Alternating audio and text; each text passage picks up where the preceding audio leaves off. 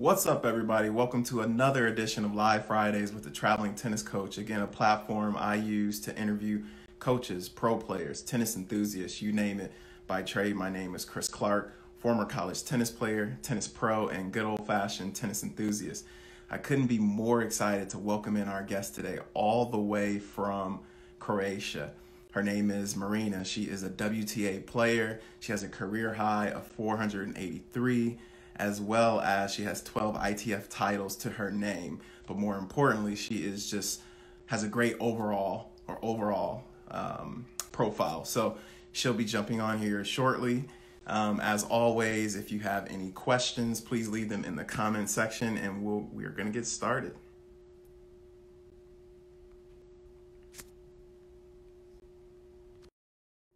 Give it a second. Connecting. Hey, how are you? I'm good, thank you. How are you? I'm good. That's an amazing background you have. Yeah, we have nice weather here in Croatia. Yeah. I'm not so lucky in the States, but I have a tennis court that I can see outside of my building, which makes me happy. Yeah. So again, thanks for the time, and I really appreciate you joining and jumping on with me. One of the things that I'm trying to do is just create this network and of people that I interview and stay close to the game of tennis as possible. So, of course, I came across your great profile and all the things you do, not only on the court, but off the court. And I thought it'd be great to just spend some time interviewing you and getting to know your backstory. Yes, exactly. Perfect. So, where do we begin? Yeah, absolutely. So I would love for you to just tell everybody listening your background as it relates to tennis, how you got into the sport, and just where that love for it comes from. Yeah, so it all started when I was 8 years old. Back then, I was living in Germany because my father was a football player in Germany, in Fortuna Düsseldorf. And I was living there since I was born. So I was born in Croatia, but straight I went to Germany because of my dad, and he was playing there. I was there till the first grade. And when I came back, I have an older sister. And, she was more time living here in Croatia with my grandparents, and she was practicing. So my grandfather took me to the first lesson of tennis because I was kind of jealous of my sister. So I wanted so badly to do as well as her. And yeah, it all started really fast. In just 2 months, I passed all the beginners groups, and I came to a level that I was practicing with kids that are already playing tournaments, like under 10, under 12. Yeah. So it started pretty fast. My coach said that I was great talent, as a kid.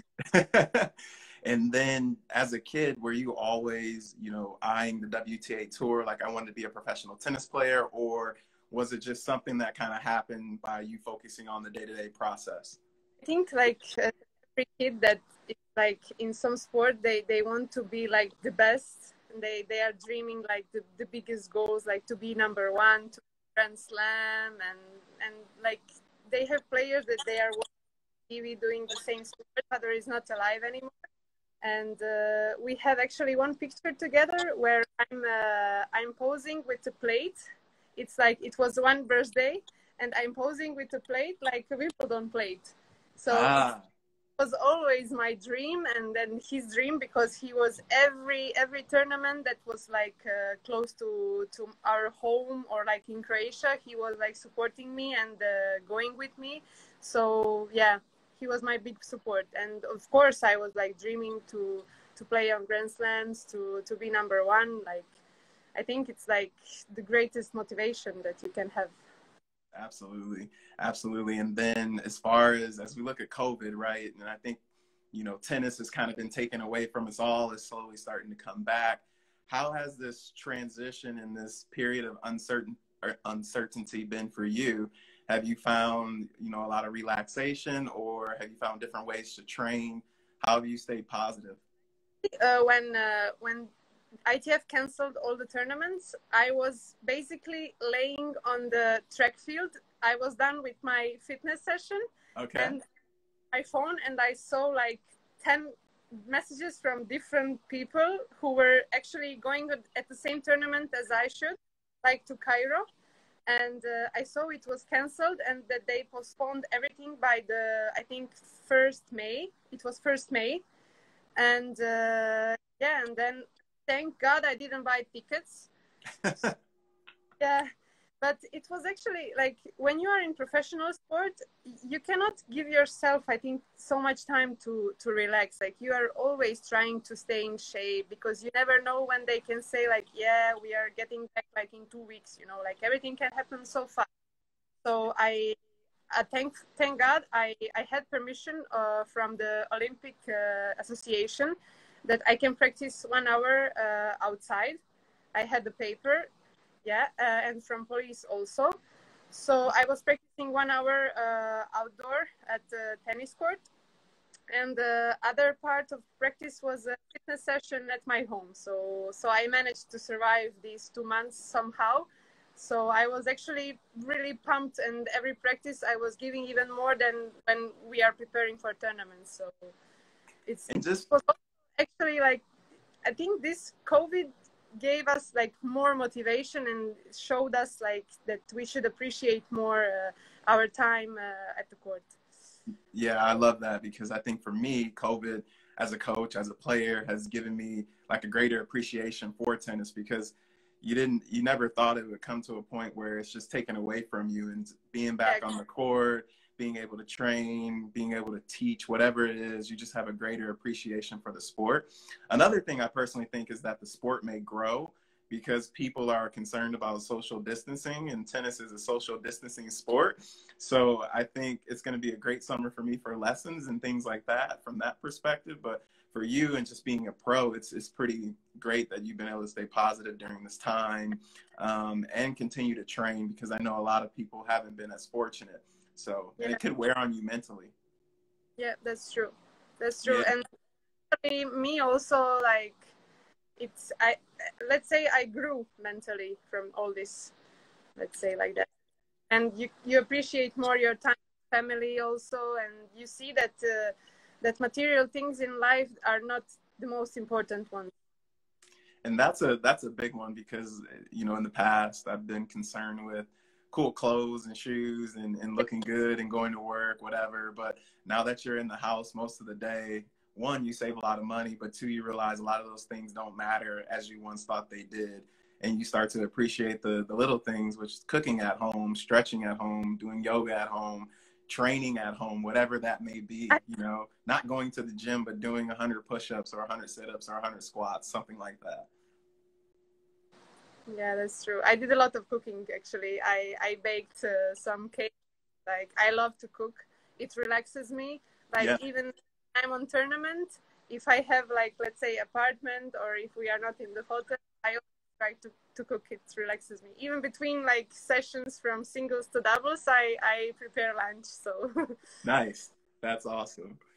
So one of the things I'm always curious about, especially when I'm interviewing professional athletes, like, as you think about your best memories, whether it's on the WTA or as a kid playing tennis, what's the one story that you have that comes to mind for yourself? So first, I would say, like, it's not kind of a happy memory, but it is in one way. The same year, I played for the national team of Croatia under 16. So I was 16 years old, and I got invitation that I'm gonna play Junior Fed Cup the same summer. But that year, my grandpa also passed away, and I discovered were like 2 days after he died. So I think it was like, I was happy, but at the sad. And but it was actually, I think, that something that he would also be proud of and happy for me. So I was happy in a way.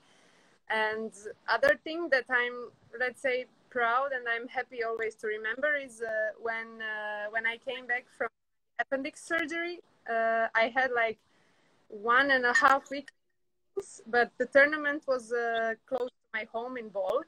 And I said, like, yeah, I practiced like 1.5 week, like I wasn't in such a great shape.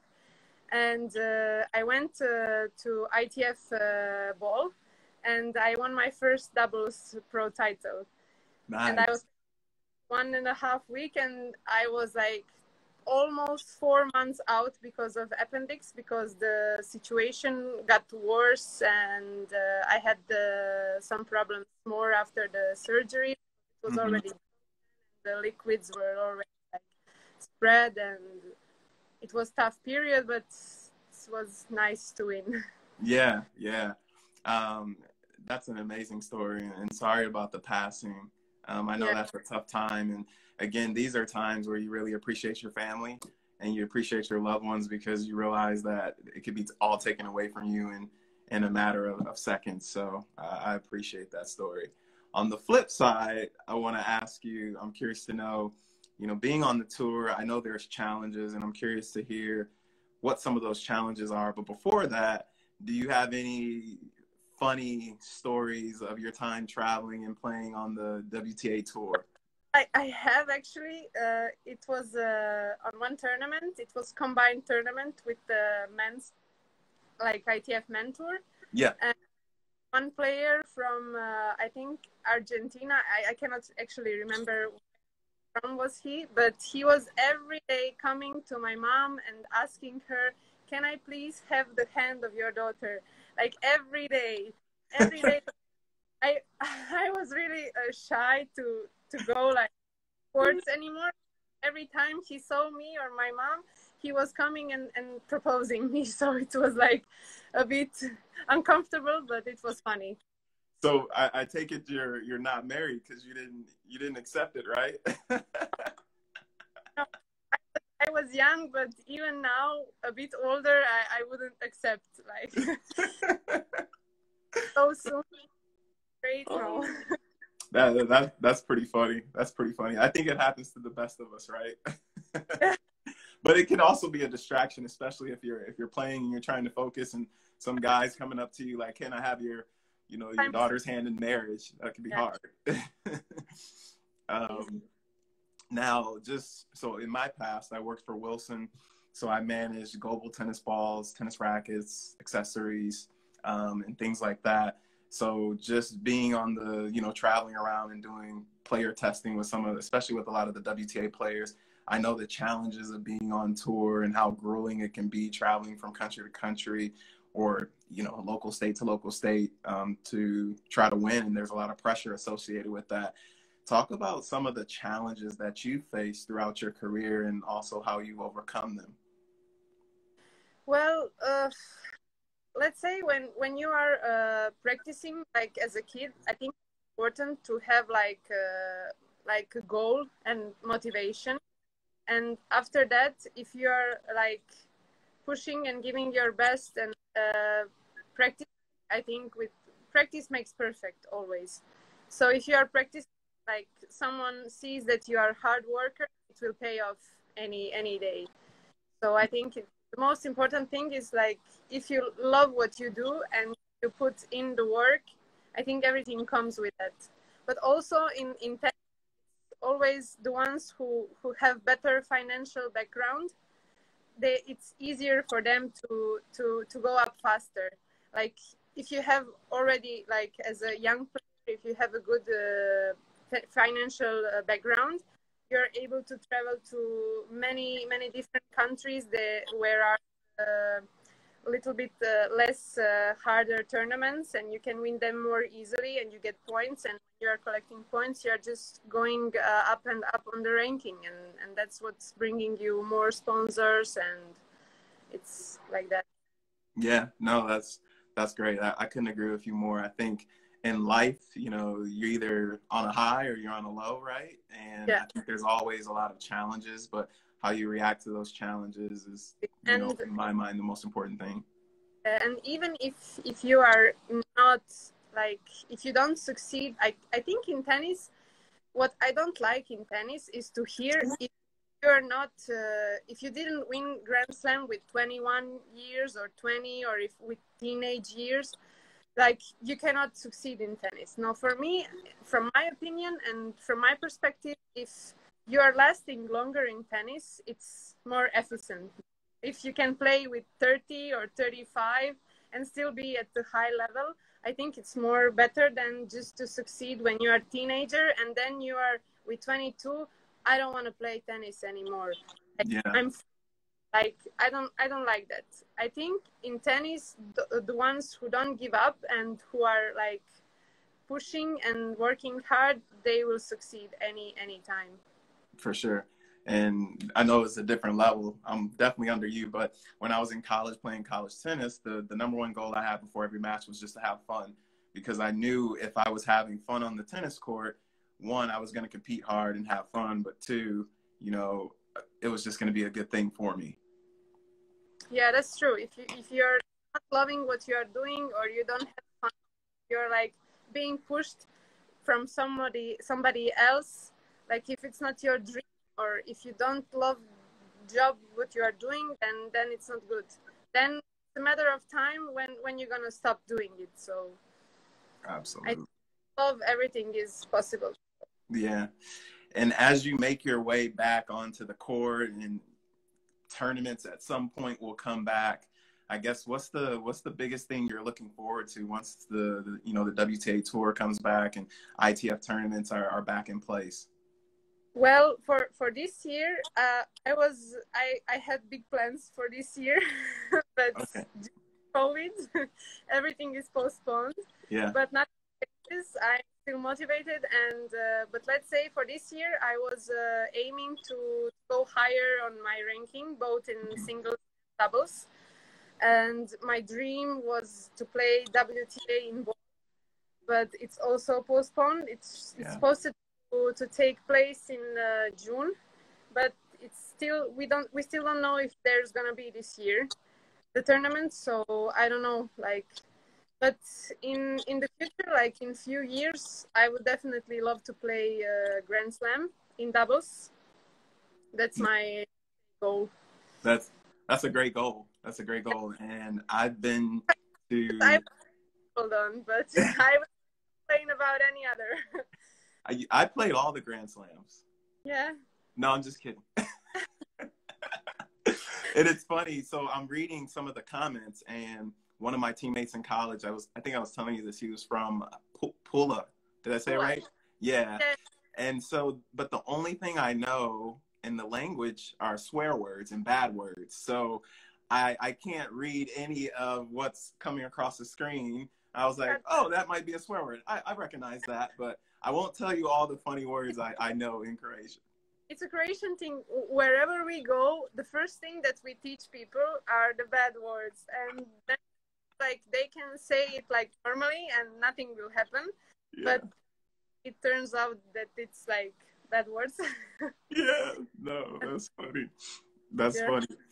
So I have two more questions for you, and I think there are a few questions that people have asked, and I can ask you those as well. But for a junior coming up or someone who's probably going to see this, like what advice would you have for, you know, a young girl or a young boy who wants to play on the WTA tour or ATP tour? Like what would you recommend that they do and really focus on right now?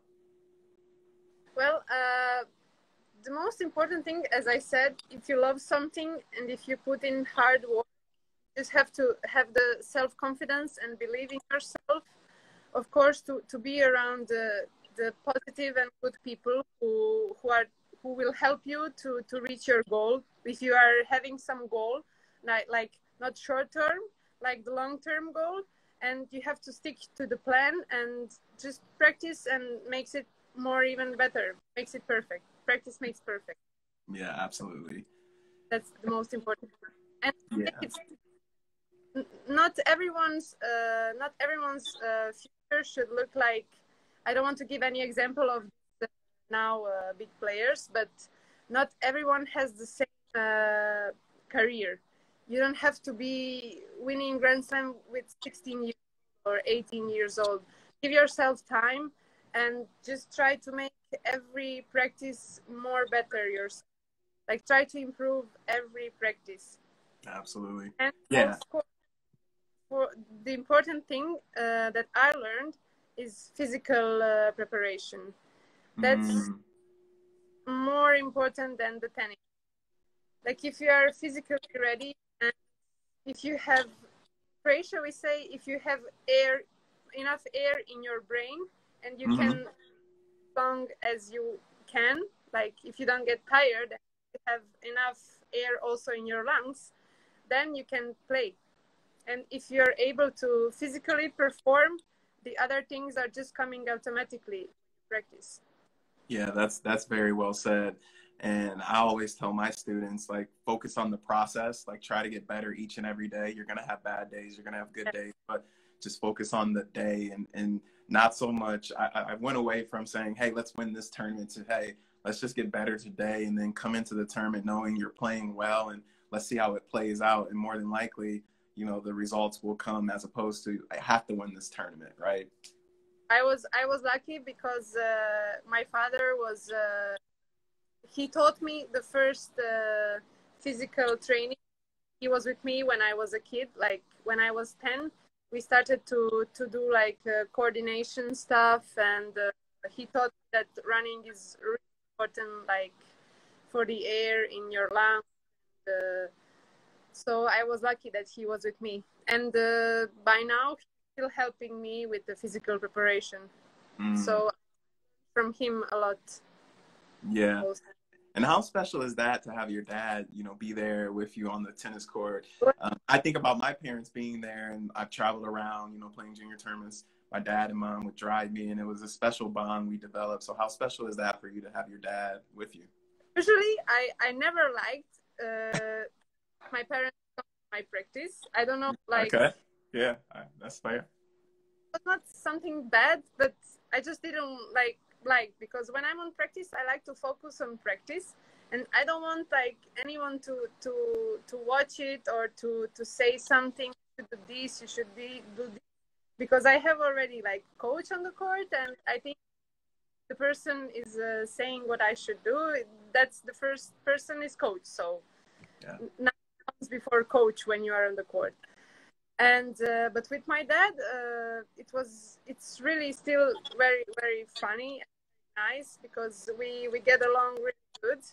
And since he was a professional football player and now he's a football coach, he has a big experience. He's a pro licensed coach, and he Mm, really understands the sport. So I'm actually really lucky that I'm still able to learn from him and to work with him. nice. That's awesome.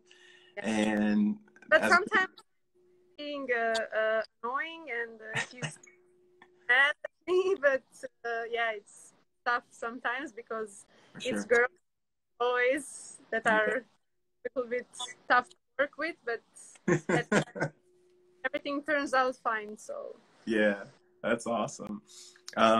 So as we finish up, the one thing I always like to ask, especially pro players, is, you know, as you think about the future, and I think you said a little bit about this, just with you wanting to play a Grand Slam and doubles and singles and things like that. But as you look at the next couple of years, like what are some of your, you know, big bucket goals that you have for yourself, if you would like to share? If not, it's okay. well, I think I kind of said it already. Like I Okay. don't want too much in like spreading it, but I would like to go on and play Grand Slams definitely in doubles. Absolutely. That's my goal. Like for let's say my long term goal. Nice. And Yeah, and I yeah, think it's always I think that's great you have that and you know what you're working towards and then you can kind of put that over there and then you can just get to work every day and then one day you'll look up and I'll look on TV and I'll be like, "Ah, I remember yeah, when we talked on whatever. Instagram." Um, so I have one wild card question. I always ask because people are watching, what's one thing that people may not know about you? So I think about myself, and I'll give you an example just to help you out. So um, growing up, I had a pet dove, a bird, for about 18 years. So that was the only pet my parents allowed me to have. And it's pretty funny because when I tell my friends, anybody, they're like, you had a pet dove? Why did you have a bird? And I would tell them it would fly around the house on my shoulder. I would come home. It would go out with me. It was like we had a special bond. So I was really sad when it passed away. But doves usually only live 10 to 12 years. So I got an extra 6 years out of this bird. So I was curious to know if you had anything you were willing to share that people may not know. Like like you make great cakes, or I don't know, something. Well, I think that they already kind of know it if they follow me. I always post what I make, so I think that they already know that. But I don't know, let's say that I don't think so many people know that I'm playing tennis with the right hand, but I'm left-handed. Ah. So I would say that the thing, like every other thing beside tennis, I'm left-handed. Like writing, everything is like with the left hand much easier. Where actually I injured my left hand last week because I was cutting avocado. Oh no. Yeah, I was cutting avocado, and the seed was like really let's say rotten already. So it kind of went through avocado knife, went through avocado seed, and through my arm. So for some days I was practicing only one-handed backhand and like forehands, like every day, forehands. So it was but already like okay. I think I'm gonna prepare dinner soon, so it's fine. That's awesome. So I'm actually the opposite. I play tennis left-handed, but I do the majority of things with my right hand. So I'm like the opposite way. Start with the left hand, but then my first coach was like, no, play with the right, which is really weird. I think left-handed players are more tricky on the court, and I think it would be advantage, but it's okay. Sometimes when I'm running and when the rally is like really tough, I switch my arms and I play with the left. If I cannot reach with the slice or backhand, then I reach with the left, and then they are like happening. But, yeah. That's funny. What'd you say? I would say that thing that people may not know about me. That's a good one. That's a really good one. So I'm out of questions now, but the one thing I'll say, and that I always like to say when I end, is one, do you have any last minute advice for anybody listening? And I think you've already given it, but I always like to ask that. And on a high note, any favorite quotes you have or something like that? Let's say my favorite coach would be my dad, because probably he will see this. Or any other coach. I'm sorry, but I put my dad first. There you and go. Then my first tennis coach. His name is Jasmin Likic. He taught me like my first tennis steps. He was a really good motivator. I have really, from many coaches, I heard that I have really good and nice technique. So I'm thankful for that to him. And with him was really nice, because I was working with him till I was 16. I had for 8 years the same coach, and with him I won all the national championships. Wow. I started also with the first ITF futures points. So it was really tough to move to Zagreb and to start with a new coach. But yeah, so I would say definitely him and my dad. Nice. Well, I'm sure your dad's going to be very happy when he watches this, and it's going to warm his heart. He's commenting with the heart. So. Oh, okay. So that's good. You're in good shape. So, yeah. Well, I want to thank you so much for jumping on and sharing your story. You have a great story, great personality, and I think you're going to be very successful in not only your tennis, but whatever you choose to do as you progress through life. And know that I'll be cheering for you from the sidelines. So you have free tickets for any Grand Slam you want. There you go. I'm gonna hold you to that. Free tickets. No, I'm sticking to my words, so don't worry. Okay. All right. Perfect. Well, enjoy cooking. Be careful with the avocado, Yeah, and we'll catch up soon. thank you very much. All right. Enjoy. Have a Bye good bye. one. Bye. Cheers.